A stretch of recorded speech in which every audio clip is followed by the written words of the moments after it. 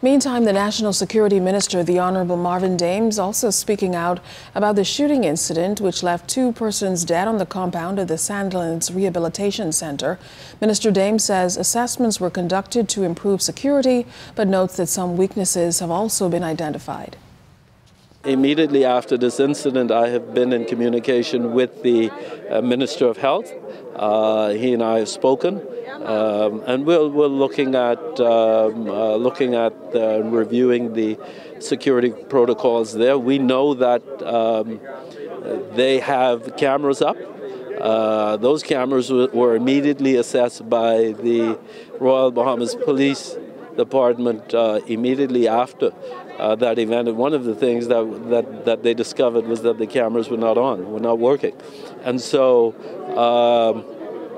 we're moving as a matter of urgency to see what we can assist with in the short term.